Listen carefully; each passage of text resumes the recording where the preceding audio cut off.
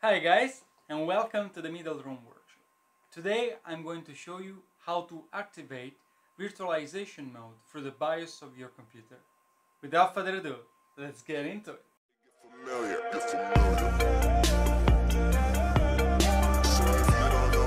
Alright guys, for those of you who don't know, virtualization is a way that enables you to install a virtual machine in your computer. The most common example, and I should say also the easiest one, is using VirtualBox. And that's basically enabling you to install any operative system you would like on your host operative system. So just to give an example, what you're seeing on my screen right now is the latest Ubuntu 21.04, and this is currently hosted on my Windows operative system. So that's basically a computer instead of a computer. Alright, so let me show how to do that. The process that I'm about to show you will be slightly different depending on the maker of your motherboard or laptop, but there shouldn't be a big difference. The major difference is that some of them call it virtualization. In some other cases, like in the example that I'm about to show you, you will have something called SVM, which stands for Standard Virtual Machine, and that's under the advanced option. So let's get into it, and I will show you exactly what I mean. Alright guys, so the first thing we want to do is to reboot the system.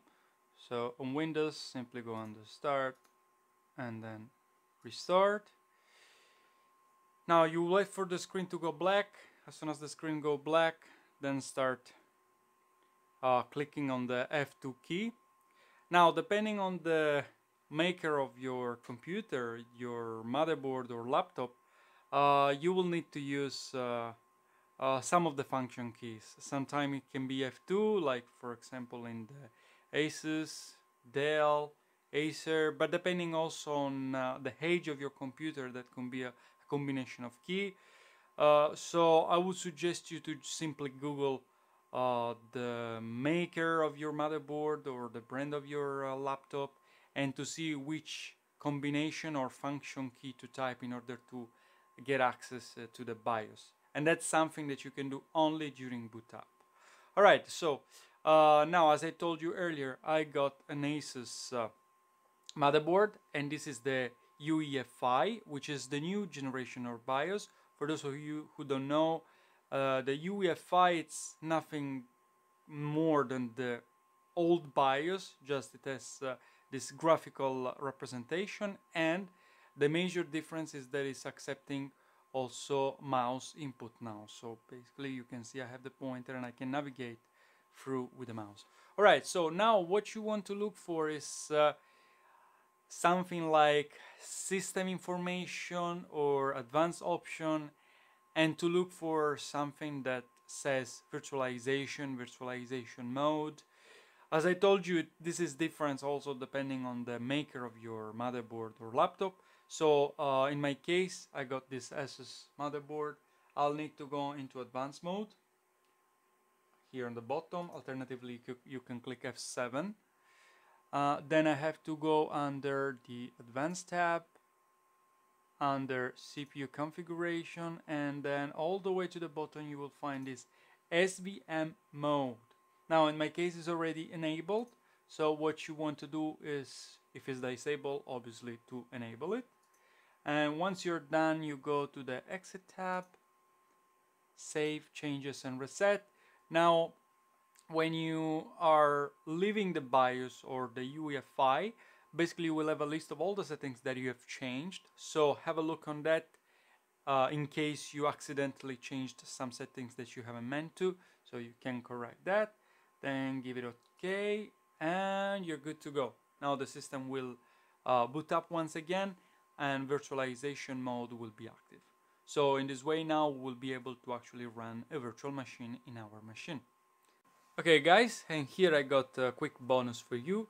I'm going to show you how to perform the same thing on a Dell Precision 5530, and that's gonna work pretty much in all the Dell laptop computer.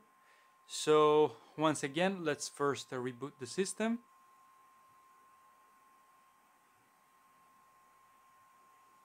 Alright, when the screen goes black, we'll start holding down the F2 key. F2 pretty much will work with any machine. Alright, now as I told you, we'll need to look for something that says virtualization. Normally it's under system configuration or some advanced option, but in our case it is straight up here. So we will go all the way down to it, virtualization support, click enter and scroll down, virtualization, and here we can use the trackpad built in the laptop. And what we want to do is to check this box in order to enable Intel virtualization technology.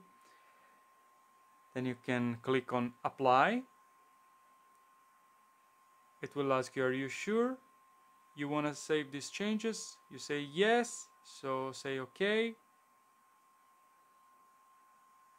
And then we can exit. And that's pretty much all. Now the system will reboot and again, we'll be able to run a virtual machine in our machine. Alright guys, as you can see, that wasn't a hard task. The only thing that you really need to do is to Google the maker of your motherboard or laptop in order to understand which function key you should be typing to access the BIOS. After that, what you want to look for is something called virtualization mode. That's normally under some advanced tab. But sometime, as in my demonstration, there was an acronymous SVM mode. And yeah, after that you just enable it and you're good to go. Alright guys, I hope you liked the video. Don't forget to click the thumb up button below and to subscribe to my channel if you want to see more videos like this one. Ciao for now.